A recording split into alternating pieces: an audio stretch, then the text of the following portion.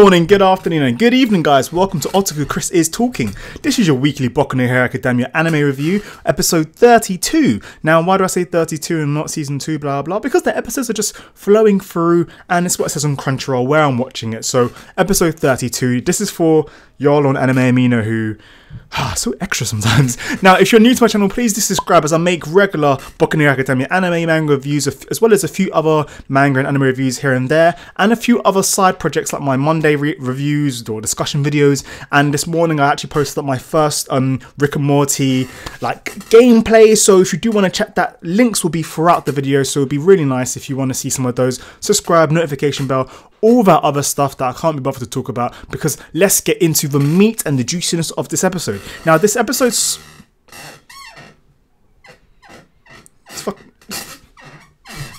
Sorry, this fucking chair. This episode was more of a chilled episode, showing what's happened after the whole issue with Stain, and how the public are dealing with it, and how the UA students are dealing with it as well. Now, I wasn't able to do a review last week because I was really ill and a few things were going on, so I can't bother to go into that. But basically, in last week's episode, we got to see the actual aftermath and how Endeavor actually took the praise for capturing Stain, even though we all know it was Ida, Izuku, and Todoroki as well. So it's kind of like the way that was kind of covered up, and then it was shown to be Endeavor who actually saved the day. And I thought that was very, very interesting. I was wondering how many times has this been done in their universe. And this kind of also shows as well what Stain was talking about, as in, do the heroes even deserve the praise that they're getting? And the whole reasons why they're doing it is just totally wrong as well. So yeah, so that was one of those ones, but that was brought up again in this episode, and it was confirmed that the news and everybody else, the general public, believed that Stain was captured by Endeavor, and Endeavor came and saved the day from saved the heroes, the 7 pro heroes and the 3 UA students from Stain, even though we all know it was Stain. So interesting there. That continues on, and from there we get to see some of the other UA students and what they're currently up to. And it's really weird seeing how some of the heroes aren't really being heroes, especially after seeing Stain and his whole issue, his thought process, why he's doing what he's doing. And in a way, he's kind of right, and what he's been doing is fucked, but it's also been helping society, and he has a total valid point. So seeing Stain do what he does for the reasons that he has, to then go back and seeing some of the heroes once again not really doing hero shit, just doing modeling shoots, which is what's that got to do with being a hero? Just being on the street showing face to make them happy, what's that got to do with being a hero? So I was like, I feel like we haven't really learned anything. But then we get to see what some of the other UA students are doing. So I wrote down a couple of the UA students here who I thought have great mentors, hero mentors. And Ochako, she's learning martial arts, so she's actually learning to fight without using her quirk, because right now her quirk is pretty good and can actually be one of the most OP ones. But that's no good if you can't use your own self-defense, or are you always going to rely on your quirk? So it's really nice to see Ochako training with her martial arts. I think, was it Gunhead martial arts? But yeah, whatever it was, really cool. We got to see Kirishima and Tetsu. I fucking love those two guys. And they're contributing to the community, because that's what their pro hero is saying. And I feel that that's also right as well, because you can't always just be fighting villains, and then kind of just leaving the small things to who? No, as heroes, you should also be helping out the society, cleaning up some of the mess you make, as well as some of the mess that other people make but can't be fixed, all that kind of stuff, to show just that you have a pure heart. So I thought that was really nice as well. And Kyoko Jiro as well, the headphone jack girl. It was nice to see her actually on patrol with her pro heroes, and actually, what was she doing? She was saving a couple of hostages, but she wasn't herself doing it, but she was using her abilities to aid with the whole hostage saving and all that kind of stuff. Sorry, can't really speak today. But yeah, so those 3, I thought that was really cool. I feel like they're taking the steps towards becoming real heroes. And yeah, well, later at the beginning, right before, we get to see Bakugo as well, and Bakugo is with Best Genius, and we get to see Bakugo with his whole new fresh haircut, fresh hairstyle and everything.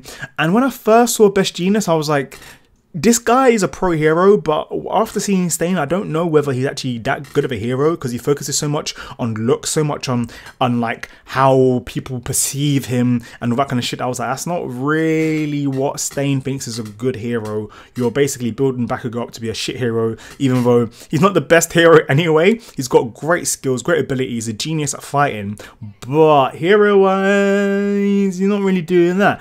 But so when we got to see Bakugo actually interact with these kids who recognize him from the sports festival, and then they were like, oh, you're that hero who got captured by the villain, blah blah, and we got to see Bakugo actually kind of going skeng at, well, verbally attacking as he always does, these three little kids who start crying. And then we see Best Genius actually saying, all right, it's a good thing that his energy towards becoming #1 is to that, because if it wasn't towards that, it would, like, what would happen? I feel like it was a subtle way of basically showing that some of the pro heroes are wondering whether Bakugo will become a villain. So these small things are really nice. It obviously wasn't spoon fed, he didn't say it outright, but it was definitely the kind of lines he's talking around. So really cool. But then once again, like, after that, it gets cut off and we get to see the other UA students. But anyways, most of the episode, the meat of the episode, or if you're vegetarian, the vegetables, basically the main part of this episode focused on Tsuyu and her internship as well. And I think her mentor was serious. This like salesman. Oh my god, man, what the fuck is wrong with me? Was this her mentor was this chick called Sirius, I think. But anyways, and then the actual pro hero was a guy called Selkie. Now Selkie's a seal, and his abilities were literally everything of a seal. Super strong, sonar, basically doesn't need to use his eyes, blah blah, all those kind of things that a seal has as the attributes, which is cool considering that Tsuyu or Froppy, her abilities are to do with a frog, which is really cool as well. So that was a perfect matchup for it in an internship. And this episode at first kind of, it shows Tsuyu doing nothing, kind of being bored, cleaning, all this kind of stuff. Anyways, sorry, my phone's ringing. All this kind of stuff, talking to Sirius as well, and it's kind of like, all right, or like, what are you actually doing? Sirius is even asking her, are you bored? Like, because I was when I first started, and I liked that part of their conversations because it really showed their mindset and where it's actually going. So that was really cool. And so I at first thought it was just, the whole episode was just going to be of just cutting back and forth and not really doing anything, kind of like a slice of life kind of episode. But then some action actually happens. They go on patrol, and at first Tsuyu's told to stay behind, and she's all like, well I want to go on patrol, I want to do some shit. And yeah, she didn't really do anything at first, so she basically had to stand back and watch the pro heroes do their thing. They get captured, blah blah. We all know what happens. I don't want to talk through it, but this episode focused on Sirius actually asked Tsuyu, what do you think it is to be a pro hero? Paraphrasing. And she didn't know at first, and I thought, okay, that's cool, because Sirius said to her, look, everyone has their own different answers, you need to find your own. And by the end of this episode, Tsuyu finds her own. She actually, she was in a situation where the villains actually had like were in control of the whole situation. The pro heroes were pretty much trapped away somewhere else. Her mentor was captured by the actual villain, and she was like, oh shit, what the hell do I do? And the villain says, look, tell your captain on the phone that everything is fine, the villain isn't here, blah blah blah blah. And she's like, what do I do? Because if I say that, we could all die. But if I don't say that and I say we're here, like, we could die still, but then the hero could come. So it's kind of like, what do you do? So I really liked that Tsuyu thought of that, and then she felt to jump into action. She was a great hero. Now at the end of this whole episode, after all this kind of madness that's going on, what I thought was really nice was that Selkie actually acknowledged Tsuyu or Froppy as a pro hero, even though she doesn't have a license, especially as this police at the end were like, oh, pro hero Selkie, I didn't know that, like, you had an apprentice. And then talking about Tsuyu, and he's like, oh no, it's not my apprentice, she's on an internship. And then the policeman's like, oh snap, like, I can't believe we put you through so much, like, on your first kind of time out, on your first kind of whatever it is, internship. But then yeah, so this whole episode really, it was a slower paced episode. Obviously it's not going to be as high intensity as the past few weeks episodes of Stain and everything, but it was nice because we got to have some kind of like a cool down, just a chill down time, focusing on character development, focusing on a little bit of plot progression, and kind of easing our way into the next arc. So yeah, that's this review in itself. What did you think of this episode? Obviously it was a bit more slow paced, but did you like this episode? Do you want to see more of these kind of episodes where we focus on the other heroes, the other UA students, on their ideals, their reasons of doing stuff?